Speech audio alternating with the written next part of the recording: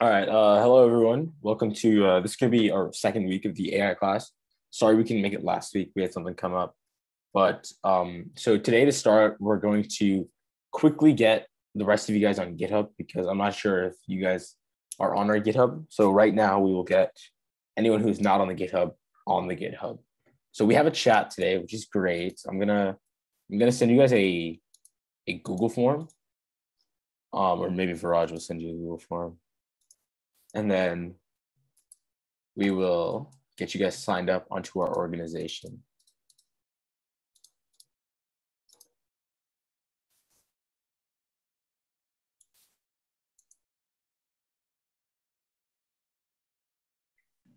If you know you're not on our GitHub, can you just raise your hand right now?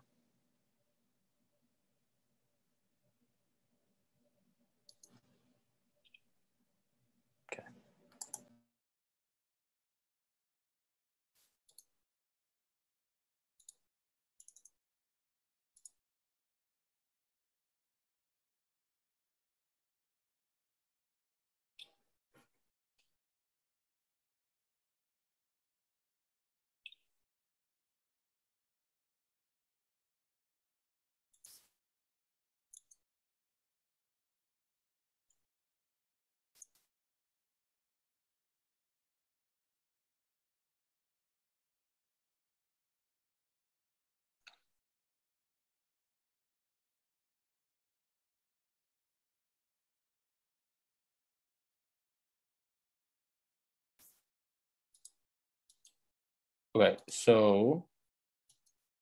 Okay, someone filled out. Perfect. I'm gonna add you.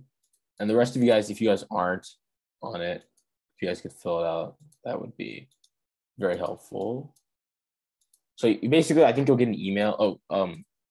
So you have a GitHub user. Okay, perfect. So yeah, I'm gonna add you guys. One sec.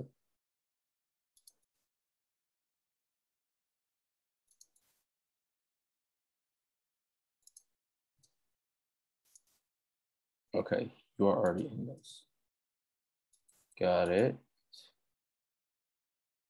Okay. Let's see. Is there anyone else who is here today that has not joined the GitHub organization? Let's see.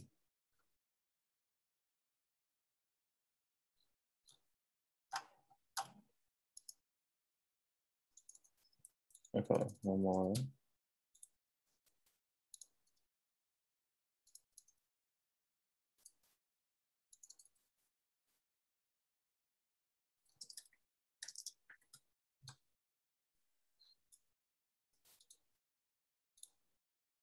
All right, well, Ian gets the rest of you set up.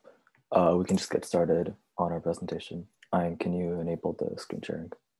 Yeah, let me give that to you. Got it. Cool.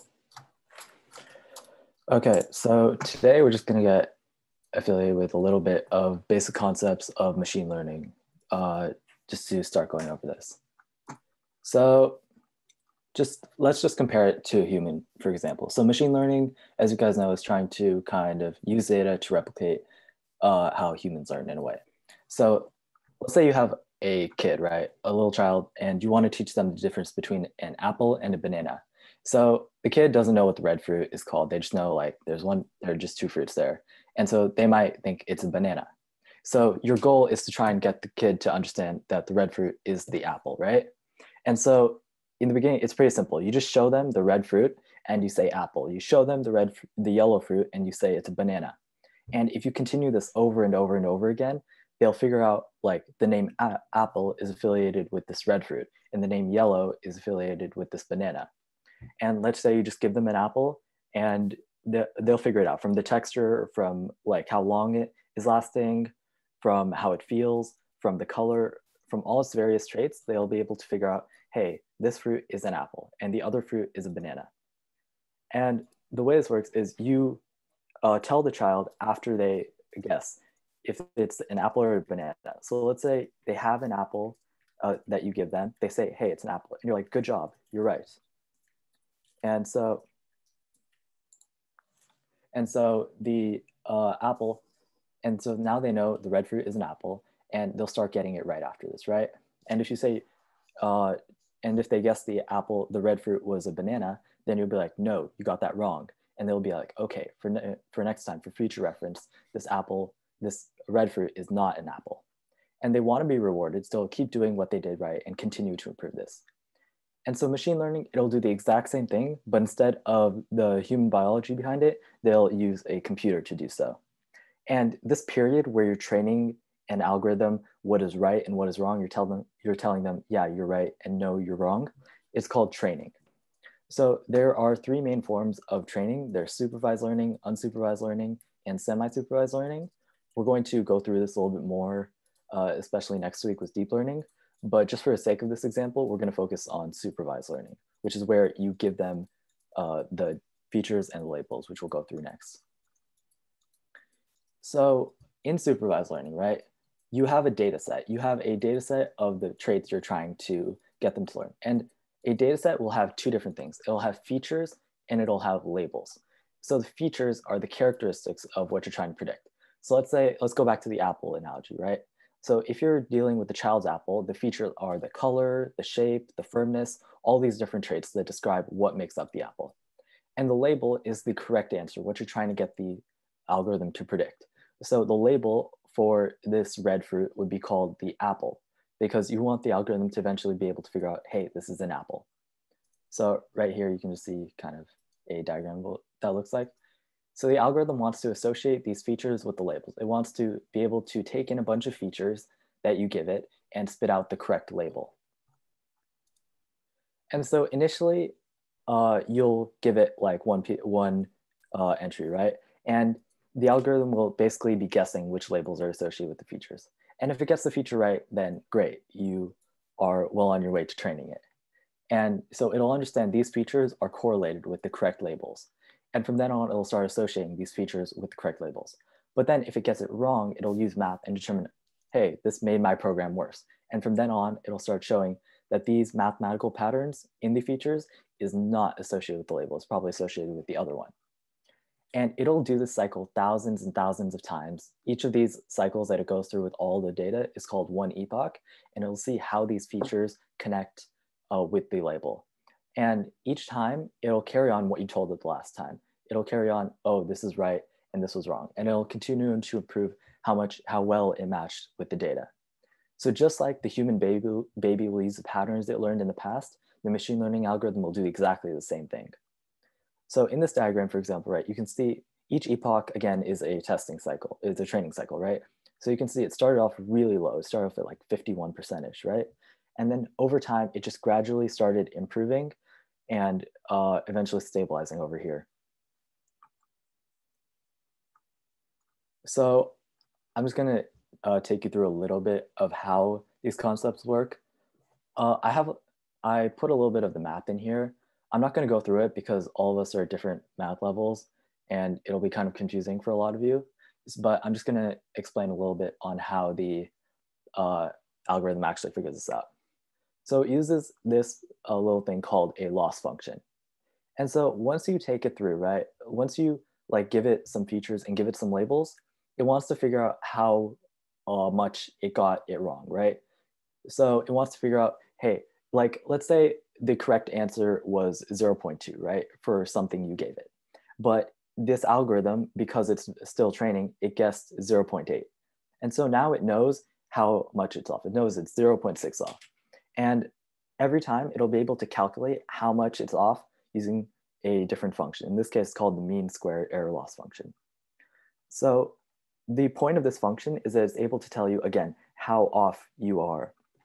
And so eventually at the end of a training cycle, you're left with the number that represents this. And your model's main goal is to minimize how small this number is. Because again, you're trying to get your model to be as close to the right answer as possible, right? And that means you minimize how wrong it is. So minimizing this number that we call a loss function. And so each time you go through a cycle, it gives you the loss function result, right? It tells you how wrong you are. And this is kind of a diagram of how it'll shift throughout your duration of training this model. So at the beginning, you can see that it's way off, right? It's all the way up here. This is how wrong it initially was. But as you continue training it, it'll keep cycling downwards and eventually reach this global minimum. And the global minimum is the point where it is as accurate as it can possibly be. So it cannot be any more right than it currently is. And this is the number you're trying to reach. And to reach this number, the algorithm uses a lot of calculus to be like, if I shift my weights this way, right, the algorithm will actually get worse. My loss function the number results will increase. That's wrong. I don't want that. And if I shift my weights this way, the loss function will go down. And oh, that's good. I want to keep going down until I reach this global minimum. So once you reach the global minimum, your algorithm is trained and you know it will basically be the best it can be. And over thousands and thousands of iterations and various epochs, you're basically going through and figuring out the path that lets it have the lowest loss function output. So that is the fundamentals of how machine learning works. You're trying to just minimize how wrong it is through calculus and other mathematical techniques. And Ian's going to take you through a little project where you guys will actually code your first machine learning algorithm. Yeah. Okay. So if you guys are ready to do that, I will send you guys the notebook that I'm going to be using for this project. Let me pull it up.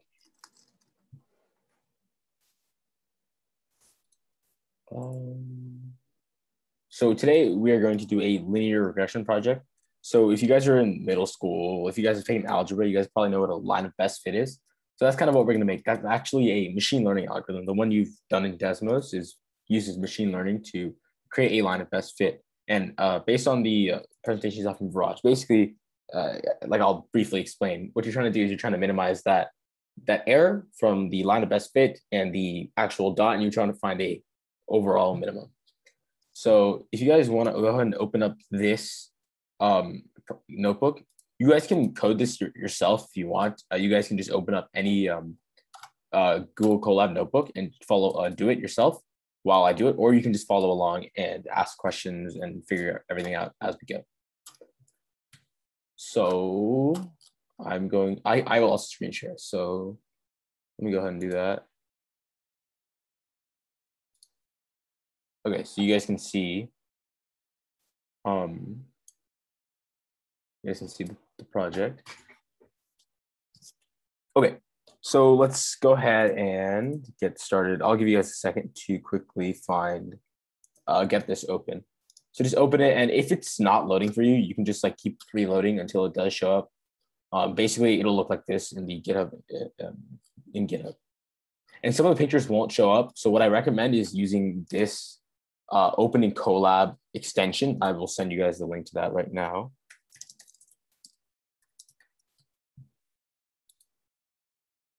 So you guys can actually install this Chrome extension, which allows you to very easily open stuff in Google Colab.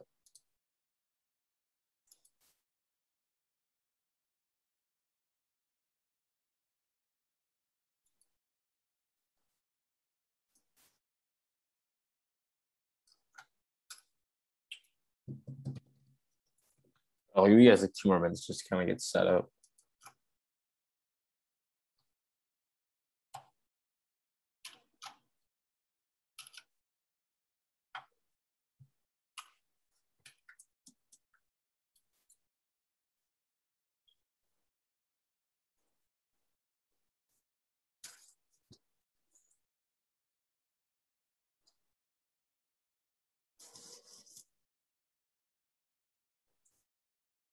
Okay, I will just go ahead and get started. So basically, the goal of this project will be to use linear regression to predict the salary of an employee given how many years of experience they have.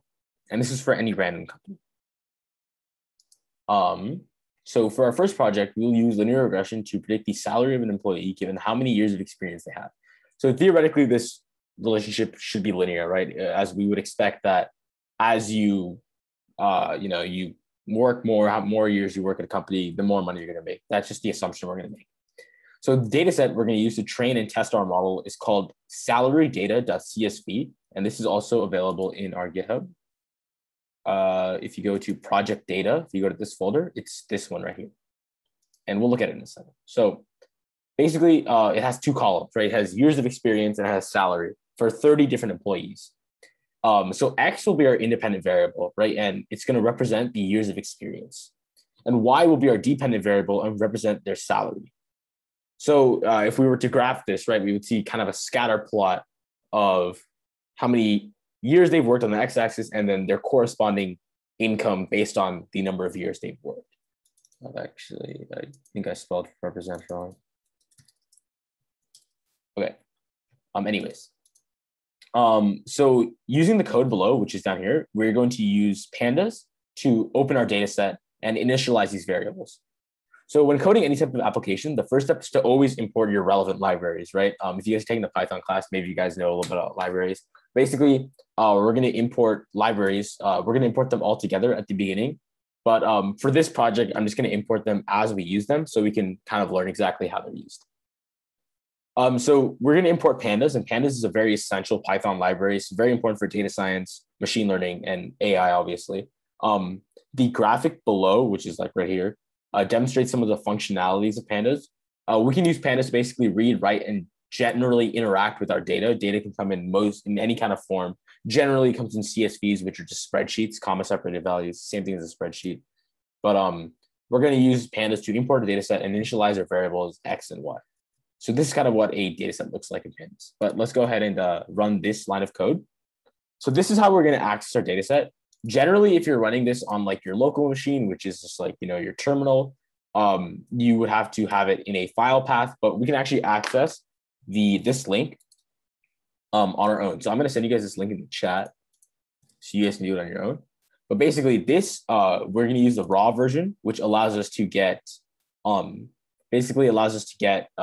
the raw version, which we need to use for Python. So right now, obviously this, if we look at the data set, it looks like a real table, right? It has table, has the title and everything like that, but we obviously don't want the title because that can't fit in our data. So what we're going to do is we're going to press raw right here, and then we're going to get this exact link. And now, as you can see, it's actually a comma separated value, right? You have commas separating each one of these values. And this looks unpleasant, but this is how our code actually is going to run. And what we're doing right here is we're just removing we're going to remove these because we don't want this in our data set, right? So we have our X variable, which is our basically our inputs for our model. And we have our Y variable, which is our labels for the model. And X, capital X is kind of how you denote inputs, and lowercase y is how you kind of denote labels. So the first thing we need to do with our data is we need to actually split it into a test and train set.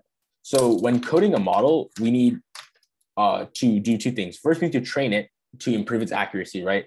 But we also need to evaluate how well it works. And we can't really test, or we can't evaluate our model on our training data because the model has already seen that data many times, right? So it's going to be better at predicting that. What we really want to use it on is new data that we've never seen before, because that's what machine learning really is, right? Making predictions on new data, as we learned in the first week. So to do this, we're going to split our data set into training and testing sections. You can pick any divide you want as a fraction. We're just going to use 1/3 of it to 1/3 of the 30 samples, which means we're going to use 10 samples for evaluation. So we're going to use 2/3, 20 samples for training, and 1/3 or 10 samples for testing. And then what we can use we can use a scikit-learn, which is another package that is generally used in machine learning to basically import something that does a train test split. It's going to output our xtrain and xtest, which are our inputs for training and testing, and our labels for training and testing. And we just call the method and we pass in our x and y. We tell how much we want it for test, and this is just for randomizing. And then now we have 2 separate data sets, one for testing, one for training. So now let's actually build our linear regression model to train our data. And linear regression, again, is a line of best fit. So we're going to use sklearn, which is a useful Python library that contains various machine learning classes, including methods for linear regression. This graphic below explains the full capabilities of scikit-learn. So by importing this library, we'll have a quick reference to all types of machine learning algorithms instead of replicating the entire mathematical process again and again. So as the stereotype goes, programs are lazy, and we're going to use these methods because it's far more efficient. It's much easier just to use a package that exists out there than like writing it yourself. There's way too much math to write it yourself. And so here's a bunch of different algorithms, right? We have classification, clustering, dimensionality reduction. And in this situation, we're going to use regression, which is going to basically create a line.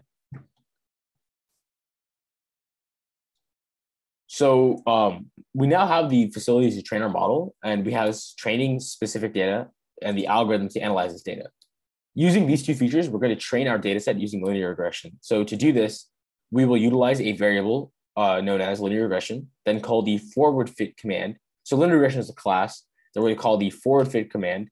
And if you guys know anything about object-oriented programming, classes have methods. So we're going to use the linear regression class, which we import, call the fit method, which basically trains our model. And then that's it. We literally have trained it. So I don't know if I ran this actually. I need to run these. I run this and I run this. Now basically what we're going to do is we're going to do from scikit-learn.linear models, which is basically where they get the models. You're going to import linear regression, which is this model. Regressor, which is what we're going to call our model, is equal to, we're just going to initialize it. And then we're going to call fit, and we're going to pass in our training inputs, and we're going to pass in our labels.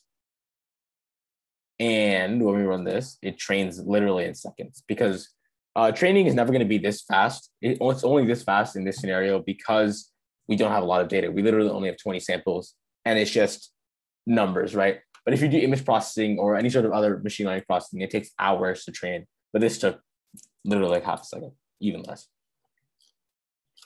So now we are done training our model. So our model is saved as the regressor, right? So what we're going to do now is we're going to basically make predictions. So we have a linear regression model that's completely fitted and trained on our data, right? But we need to assess how well it does to predict on unknown data, which is the entire purpose of machine learning, right?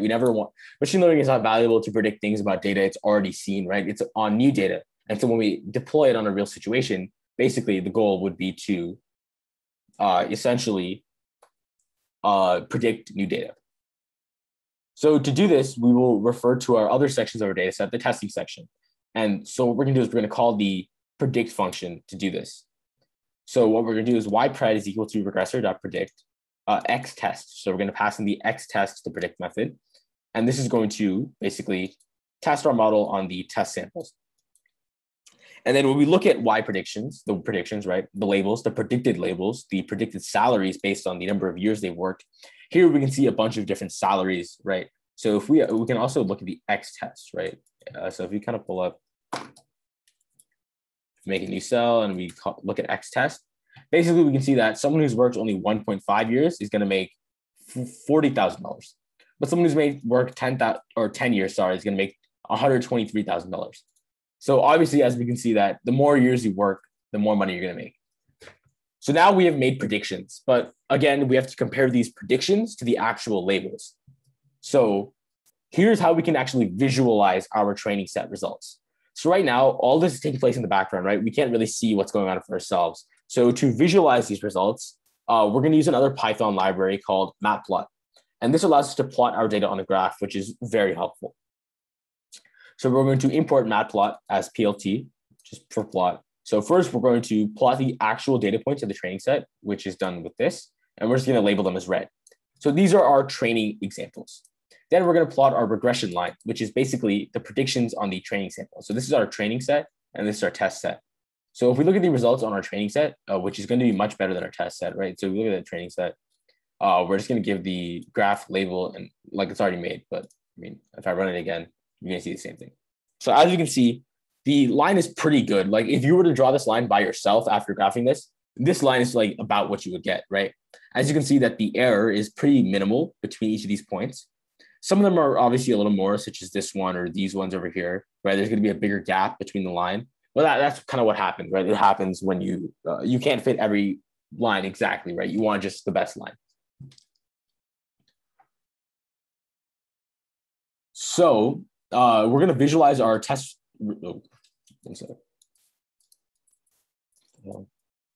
Okay.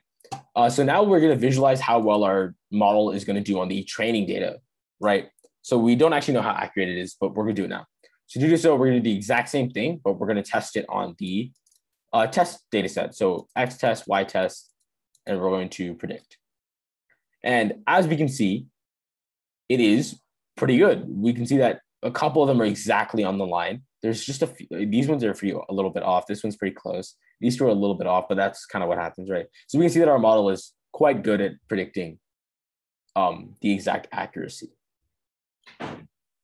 So now let's get to the practical kind of application of our model, right? So at this point, we're completed with our model.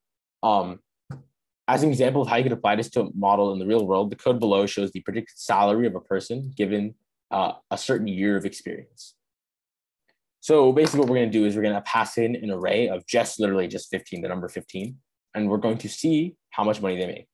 And if we predict, we can see that this person is expected to make $167,000. And if we change this to, let's say, 10, right, 10 years of experience, where we can see that this person would make about $120,000.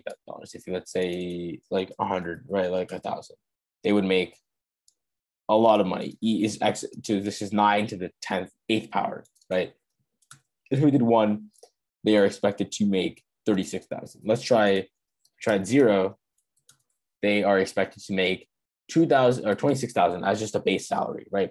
And this is kind of how you would use your machine learning models in the real world. Basically, what you would do is you would take the model, you'd save it, and then you would just pass in new inputs.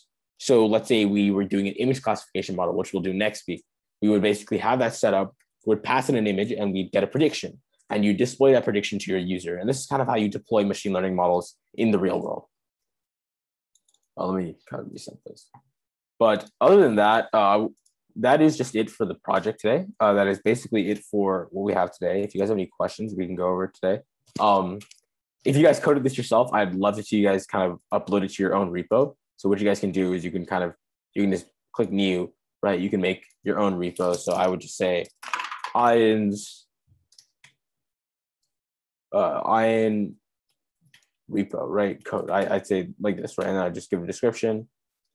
And then I would make it public so everyone can see, and I'd make a README, right? And now I can upload my code to this repository. I'm not going to make one for myself, but basically, and the way you push your code, you're going to click File, you're going to click Save a copy in GitHub. This is how you push to GitHub. It's going to require you to authorize. And then you can just say, you can give it a commit message. And today I'll say, where is this from? So you have to actually find the repository that it's from. So this is from, mine is in lesson materials. You guys should not push lesson materials. You guys should push your own personal repo. I'm going to push the lesson materials because, that's my repo. And I'm just going to say updated for week 2 class. That's just any whatever. And I'm going to click include a link. And then now it is pushed to GitHub and we are done.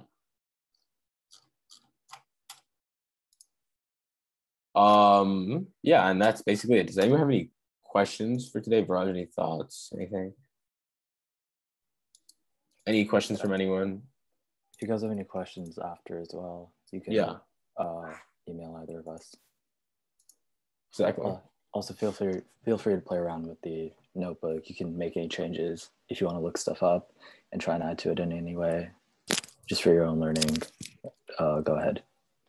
Yep.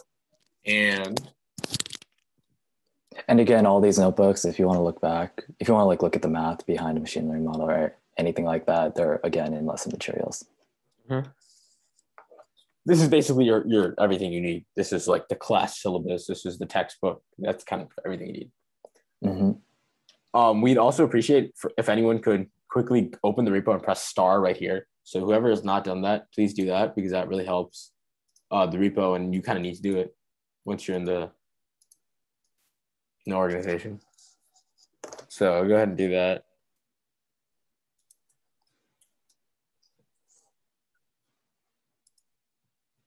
So before you guys leave, you guys could quickly do that. That would be a huge plus. I'm just gonna send you guys a link so you have it. Oh, whoops, here you go.